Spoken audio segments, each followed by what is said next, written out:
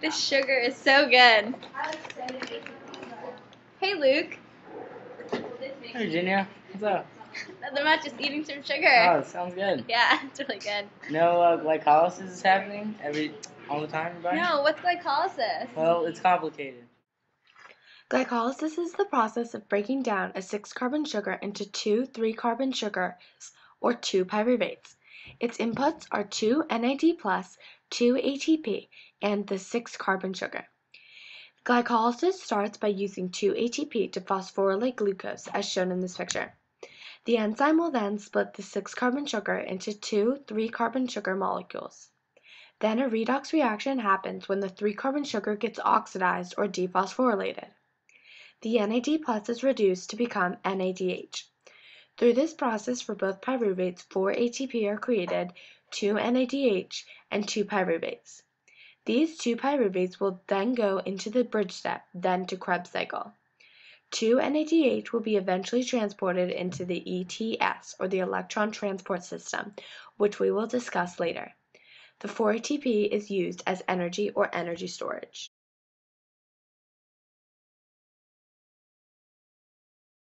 This is the bridge step between glycolysis and the Krebs cycle. I'm a carbon. I'm a carbon. I'm a carbon. And we're a 3-carbon molecule. This is oxygen. And the goal of the bridge step is to turn a 3-carbon molecule into a 2-carbon molecule. You do this by releasing CO2 and reducing NAD+ into NADH. NADH. Now we and have now we are a 2-carbon 2-carbon molecule and ready to go into the Krebs cycle.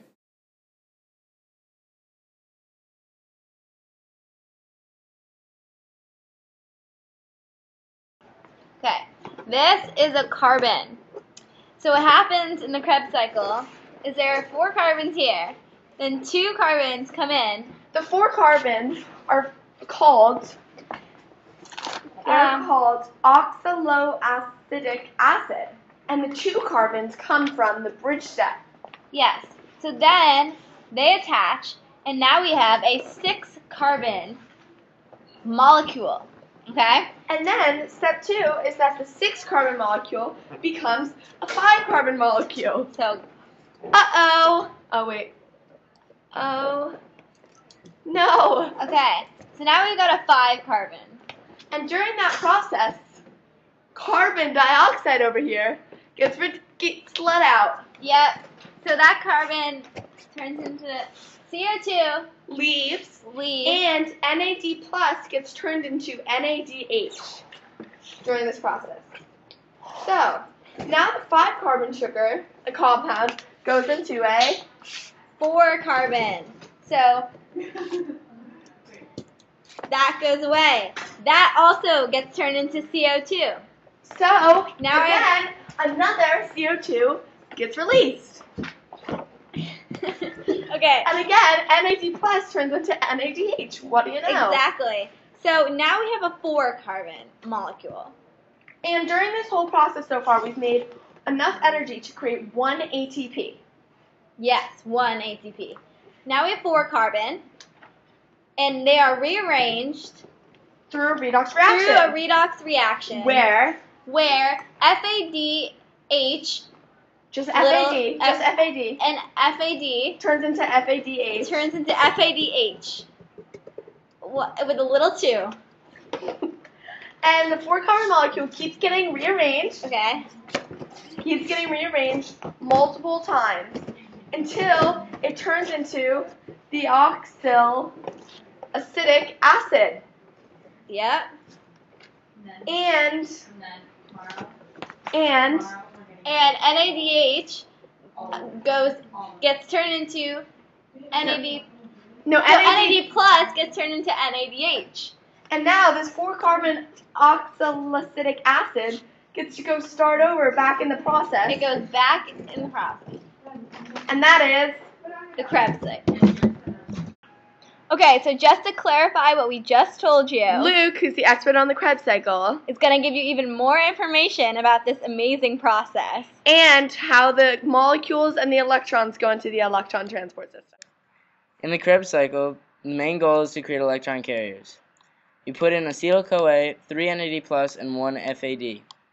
So in the first step, acetyl-CoA enters the Krebs cycle by bonding with 4-carbon oxaloacetic acid to form a 6-carbon citric acid. From there, a redox reaction occurs and citric acid is oxidized and it loses a carbon, and NAD+ is reduced into NADH.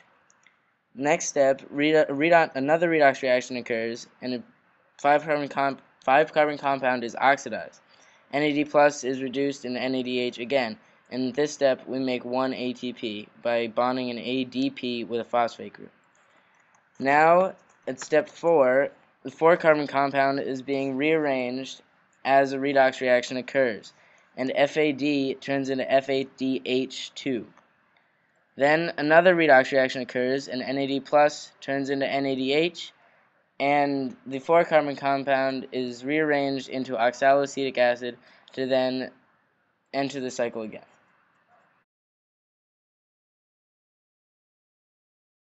Electron carrier. I am an electron.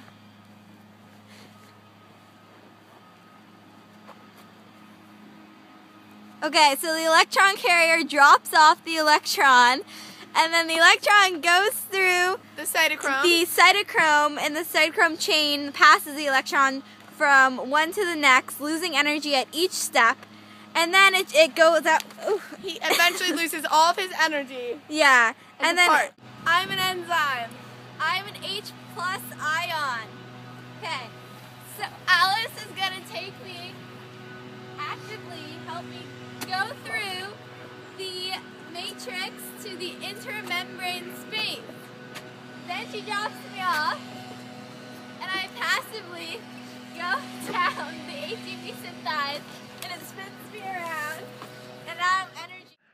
The electron transport system happens in the inner mitochondrial membrane, the IMM. The first step is that the electron carriers drop off electrons and reduce first cytochrome. Then, H+ ions are actively transported from the matrix to the inner membrane space. 3. Cytochrome chain passes electrons from one to the next, losing energy at each step. So that's the electrons going through like the blue bubble, the blue circles. Okay. 4. H+ are passively transported through the ATP synthase, and their kinetic energy causes motion, which drives the synthase of ATP. 5. 4H+ and O2 and 4 electrons become 2H2O, and that is the formation of water. Okay, so here's some ETS vocabulary. Chemiosmosis, movement of H+ protons across the IMM to drive oxidative phosphorylation. ATP synthase, it's an enzyme complex that starts the formation of ATP by passing the H+ from the inner membrane to the matrix. Oxidative phosphorylation, the process of creating ATP from the energy of NADH and FADH with a little 2. Cytochrome, electron-carrying proteins embedded in the IMM.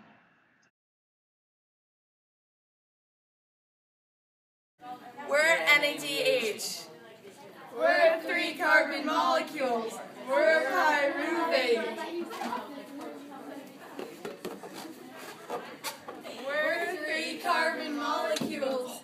We're lactic acid. Now we're NAD+. We did 2 NAD pluses and 2 electrons because this process happens twice.